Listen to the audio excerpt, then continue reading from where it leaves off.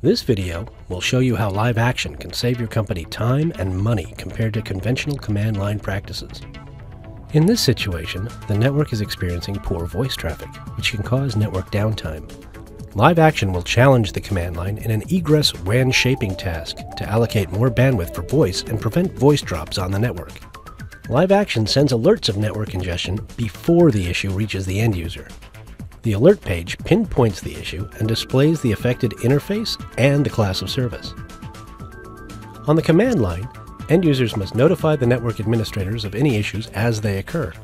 The network administrators then need to identify the source of the problem and research the commands to address the issue. Given this process, which takes about 30 minutes to complete, we will start the CLI clock at 30 minutes for this demonstration. To troubleshoot the issue, LiveAction users first click on the interface to go into the detailed view.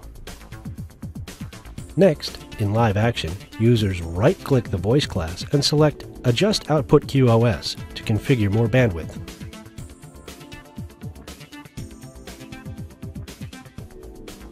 The last step in LiveAction is to verify that the voice class is no longer dropping any traffic.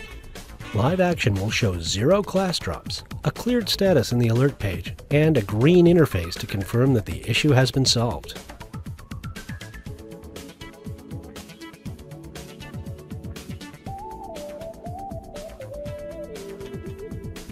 LiveAction took less than 1 minute to identify, address, resolve, and verify the WAN egress shaping task, while it took the conventional command line at least 35 minutes to complete the same task. According to ZK Research, an average of $1.7 million of revenue is lost per hour of network downtime. This average is reflected across all business verticals and translates to $28,416 lost per minute of downtime.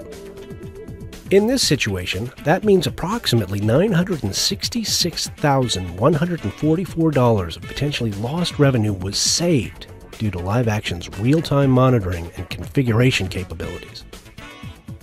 Download a free trial of LiveAction at www.actionpack.com to see for yourself how it can help optimize your network and business.